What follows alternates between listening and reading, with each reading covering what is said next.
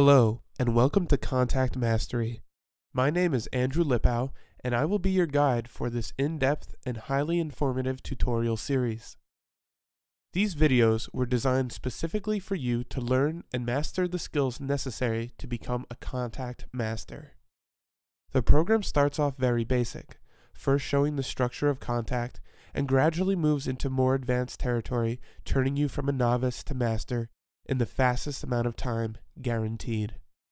So without further ado, let's begin exploring Kontakt. First off, Kontakt is what's known as a sampler. A sampler is a musical instrument that triggers pre-recorded sounds to create music.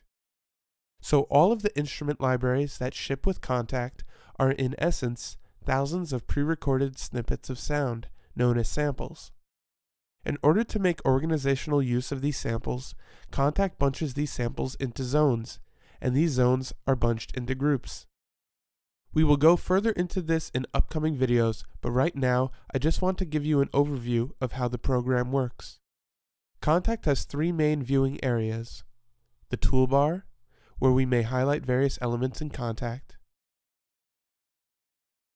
We have the browser over to the left, which is a system of tabs that allow you to search for and select instruments as well as effects and filters.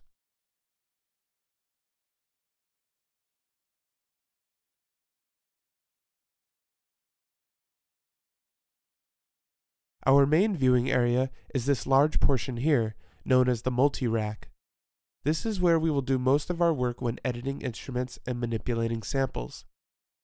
Once we begin working with instruments, we'll not only discuss how to use Kontakt's instruments right out of the box, rather, we will get seriously under the hood of these bad boys and really stretch them to their full potential.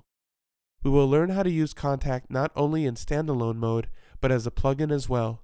Stay tuned, mastery awaits you.